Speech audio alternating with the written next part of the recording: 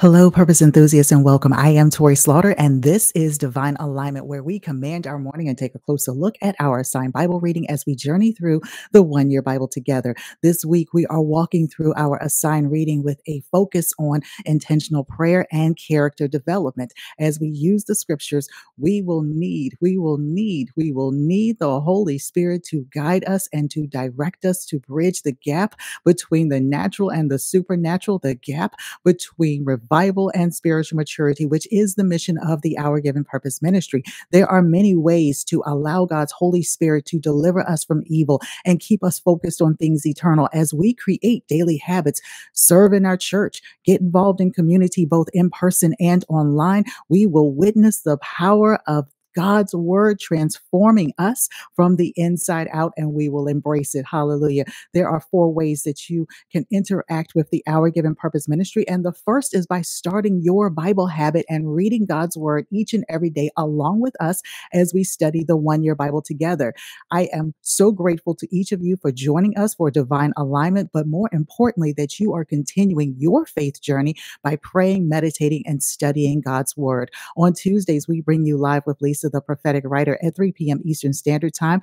You can tune in to get your questions answered as Lisa teaches writers how to organize, draft, and edit their stories. If you missed this week's Live with Lisa, please go back in and catch the replay. Another way you can interact with the Our Given Purpose ministry is by listening to A Daily Purpose, the podcast that features over 20 contributing writers sharing their faith, transformation stories, and how they desire to be intentional in prayer and develop their character. A Daily Purpose, the podcast, is available right now on all major podcasting platforms. And today's episode comes to us from contributing writer Lindsay Capron. And finally, the Our Given Purpose ministry offers a Psalm a day, which is a devotional following the one-year Bible reading plan. I hope you will use it to enhance your study time as well as sparking conversation with your friends and family. Please read A Song of God's Delight for His People, a journey through Psalms 87 at ourgivenpurpose.com. I thank you for walking this journey with us. Let's begin by marking this time as unto the Lord, and let's go before his throne together.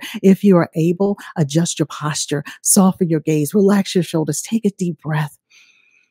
And let's pray. Heavenly Father, we come before you today with humble hearts. We are seeking your guidance and wisdom as we learn about the power of intercession and godly leadership in prayer. Father, open our hearts to receive your word and to be transformed by it. Father, we ask that you teach us how to pray, not only for ourselves, but for others, for our leaders, for our nation, and for those in need. Father, we want to continue to grow in integrity and godly character as we are aligning our prayers with your perfect will, your perfect plan for us. We thank you, Abba Father, for this day. We thank you for this moment. We thank you for the opportunity to gather here in this virtual setting. And we thank you that we will gather with our friends and family and continue to spread your word. We thank you for empowering us, equipping us, and loving us with an enduring love.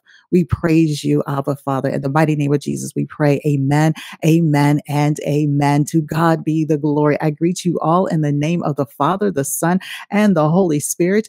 We started reading. I'm grateful to be on this platform, and I'm hoping that by next week, everything will return to normal. So first off, thank you so much for your patience. Thank you for your prayers. Your prayers have availed. We thank you so much. And again, your grace at extending it has really touched me, and I appreciate it. So last week, well, actually yesterday, we started reading the letter to Timothy from the Apostle Paul. And I said I wanted to give a broad stroke overview. And so let's go into that, okay? Because this letter, I want to be able to look at this letter not only objectively, but to be able to apply it, be able to apply the necessary components of this letter. So this is the first part, Timothy 1, that's the first letter. And this is a very powerful message from the Apostle Paul to this young leader in the early church. And this letter, it is a call to personal integrity. It is a call to godly living, and it is a call to faithful endurance. And so the Apostle Paul's words, he reminds us of our purpose and our responsibility as followers of Christ Jesus. And so the Apostle Paul, he begins by encouraging Timothy to stay faithful to the truth, to stay faithful to the truth. Amen. We're going to turn to this in just a moment. I wanted to go ahead and make sure I have this up for us. Amen. And this is God's word is, again, it is so good for teaching, for correction, and for reproof. And this is where he is starting to encourage Timothy, and he wants to also warn him about the false teachings which were spreading in the church. And so he urges Timothy to guard the gospel with a pure heart and a good conscience. So turn with me to First Timothy. We're going to look at chapter 1, verse 5, which we've already read. We read this yesterday. And the Apostle Paul, he writes, the aim or the goal, the aim of our charge is love that issues from a pure heart and a good conscience and a sincere faith. And this is the foundation. This is the foundation of our Christian walk, to love from a pure heart, a good conscience, and sincere faith. And we aren't just called to know the word, but to live it out with love and with integrity. And so then the Apostle Paul, he instructs Timothy on how to conduct himself in the church and community. And he also emphasizes the importance of prayer and intercession. And this is, we read this today in First Timothy chapter 2. This is part of our assigned reading. And the Apostle Paul, he says, first of all, I urge, I beseech, I urge that supplications, prayers, intercessions, and thanksgivings be made for all people. And so we are called to be prayer warriors. We are called to lift up those in leadership and authority and stand in the gap for others. And this is crucial for the spiritual health of our community and for the world. And so the Apostle Paul, as we go through this letter, this first letter, he finally he talks about leadership within the church, and he encourages Timothy to choose leaders who are above reproach, to choose leaders who are above reproach, spiritually mature, and also filled with wisdom. And in First Timothy chapter 3, verse 16, which we read tomorrow, First Timothy chapter 3, verse 16, Paul, the Apostle Paul, he describes the mystery of godliness. And he reminds us that our lives are a testimony of Christ's transforming power. So our character matters, not just for ourselves, but for those we are called to serve. This is so important as to when we are overlooked, and I use my air quotes, we're overlooked for certain positions within the church. I think this is a point where we can, let's self-reflect. Lord, let me come back to your throne. Maybe I'm not acting spiritually mature. Maybe my actions, maybe I'm not above reproach. I don't want to lead anyone astray. I don't want to think more highly of myself than I ought to. And if people are, we're not talking about jealousy or envy or any of the other emotions. I'm talking about just from a spiritual perspective, that there is, especially for those who want to serve, we know we have gifts and we know that we can be helpful. If we can only see ourselves as being helpful in one area and then not in the other, in another, then that's a red flag to us, or it should be a yellow flag. That's a caution. Because why is it that we need to be recognized? Is it that we need to be seen? Because then who are we doing it for? Because God sees everything. And I think that was something that helped me as far as being able to navigate what I do within the church, with being a media ministry consultant, with helping and doing that. It's, who do I want to see this? Because if it's an audience of one, and I want to make sure that I'm pleasing God, Father, my God, if I'm making sure that I'm pleasing Him, then anything else I do is a reflection of what He desires me to do on earth as it is in heaven. And so the audience and being seen isn't as important as it is, am I pleasing God? So I just wanted to put that, because I believe we can extract some of that from First Timothy, and to live that life of integrity, to be above reproach, and to have that spiritual maturity, because there's an urgency in the Apostle Paul's message to him, to Timothy. And we are called to be a people of prayer. Okay. We are called to be a people of integrity and a people of truth. And so we are called to guard the gospel, to live out our faith with love and sincerity, and to be faithful servants of Christ Jesus. And we will trust that He will empower us to lead and to pray and to live in a way that brings glory to His name.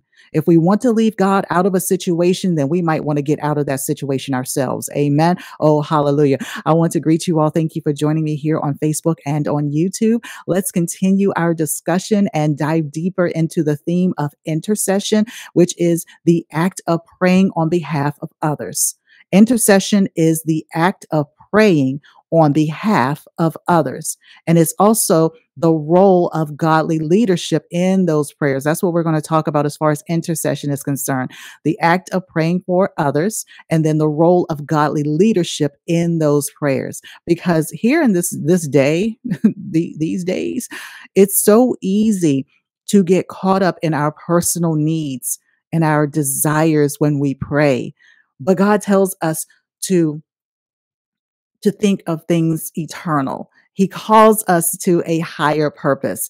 And it's not just that, listen, pray for yourself. There's nothing wrong with that. But we aren't just to pray for ourselves, but we're also to pray for the restoration, for the healing, and for the deliverance of others. And so this act of intercession, it is such a powerful tool in the kingdom of God. And it's one that shapes not just those we pray for, but it also molds us into leaders who carry God's heart for the world. Hallelujah. We read today Jeremiah chapter 30 through 31, verse 26. Hallelujah.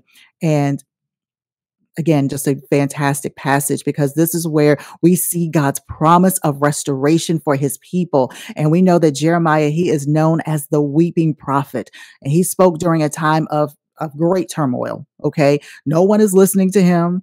It's messy. Okay. It's messy. And so the nation, they are facing judgment, yet even in the midst of their suffering, God promised hope. God promised restoration. And if you'll turn with me to Jeremiah chapter 30, let's look at verse 18. Jeremiah chapter 30 and verse 18. Hallelujah. And the word of God says, "Thus says the Lord, behold, I will restore the fortunes of the tents of Jacob and have compassion on his dwellings. The city shall be rebuilt on its mount, and the place and the palace shall stand where it used to be." Hallelujah. Oh, glory to God. This is Jeremiah. He was not just delivering this message. He is not just delivering this message. He is also praying, and he is also interceding for the people. And so think about this role that Jeremiah had. He was not just a passive messenger, but he was an active intercessor. Jeremiah was not just a passive messenger. He was an active intercessor. He was an active intercessor. He stood in the gap between the people and God, and he's pleading for their restoration. And for you and I, as believers, as Christ followers today, we are called to stand in the gap for our families, for our communities, and even for our nations. And when we pray for the healing, when we pray for the deliverance of others, we are participating. We are now participants in God's redemptive work. Now, what about when we intercede for those in authority? What about when we intercede for those in authority? That brings us to uh, 1 Timothy chapter 2, verses 1 through 15, which we read today. And this is where the Apostle Paul, he is urging us to make petitions and prayers and intercession and thanksgivings for all people, especially for kings and all those in authority. And so this reminds us of the importance of praying for our leaders, whether we agree with them or not. We don't have to agree with them in order to pray for them. We do not. So why is that so critical? Because the direction, I'll answer that. I'm glad you asked. Why is that critical?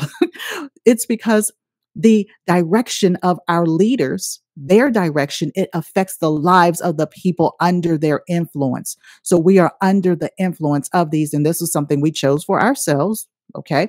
So praying for our leaders, this is an act of surrender to God's authority. We have to realize that God is ultimately in control. And so we acknowledge that he is ultimately sovereign.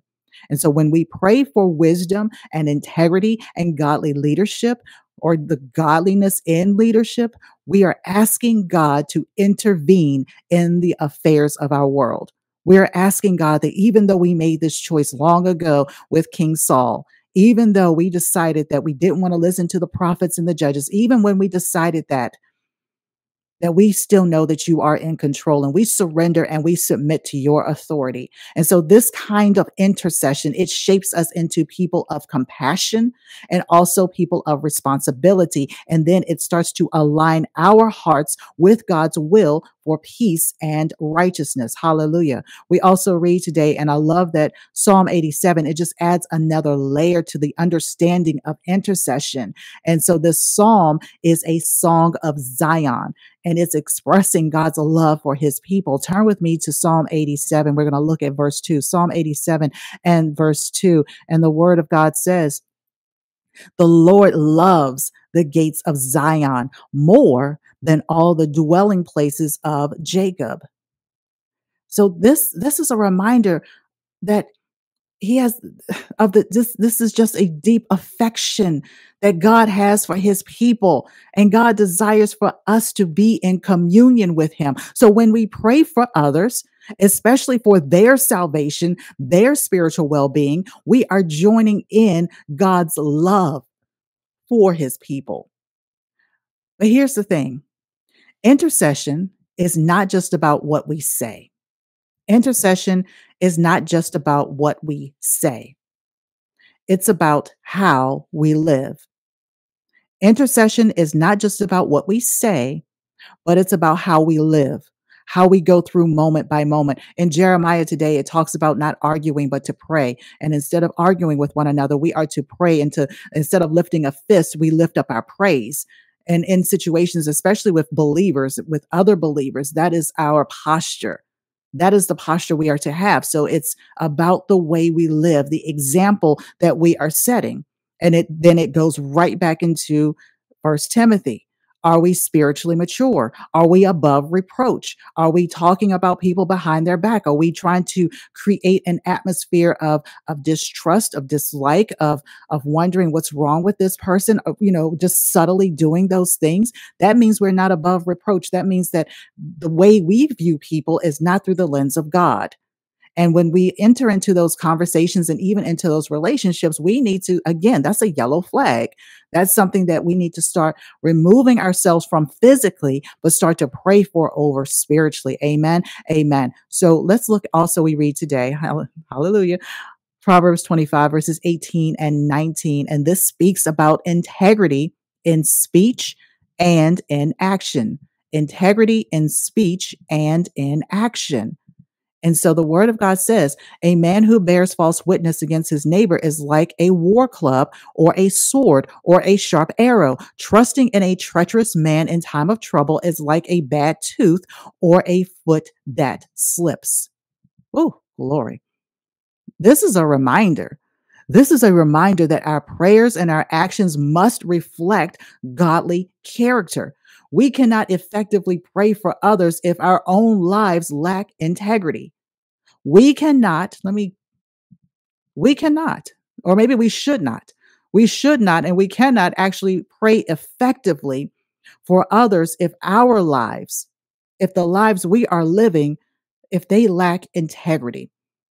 And godly leadership in prayer, it requires us to be a people of truth, a people of compassion, and then a people of consistency. So how does this all tie together?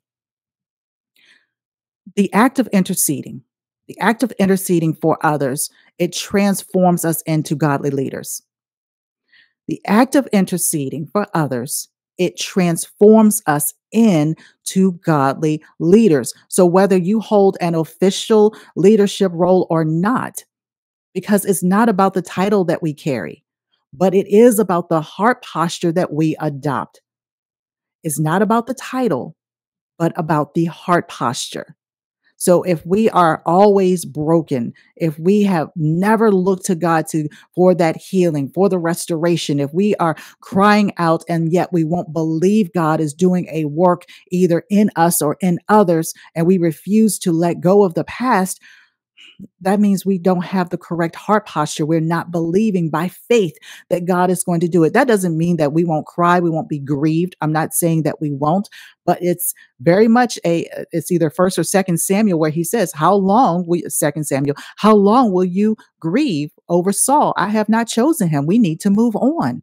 We need to move away from this place. We don't need to ruminate on it. It's not helpful. It's not beneficial. And all you're doing is tearing others. You're making others wonder what to do.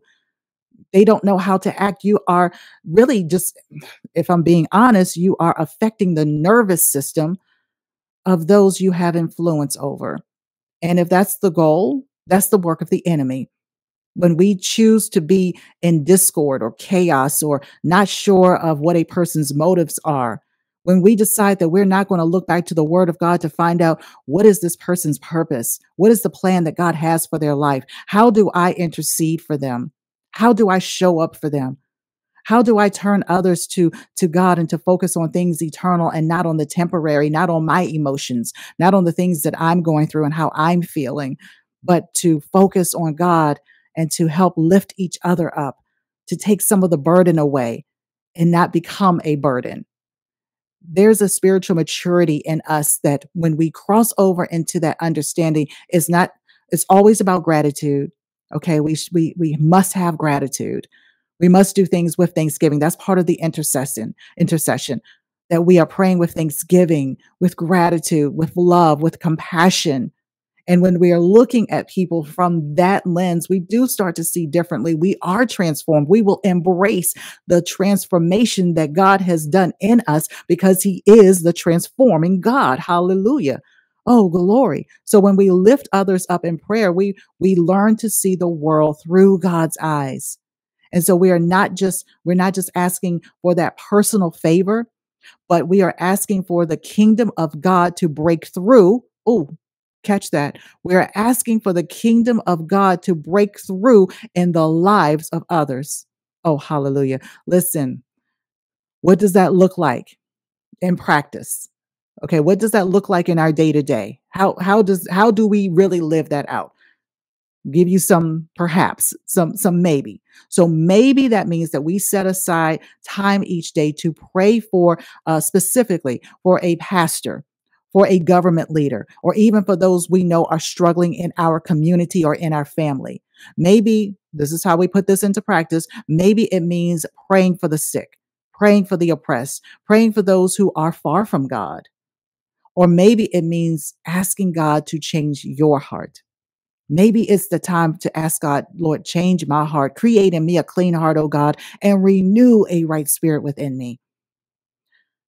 Ask God to give you compassion and to give you patience, the patience needed to pray persistently. Ask God for patience. Now I pray that you will take a moment and to sit with that. And then ask yourself this question, which I will put in the comments, but are we intentional in our prayers for others? Are we intentional in our prayers for others? Are we praying for the leaders in our lives? Are we praying for the people who have influence over us? Are we praying for them?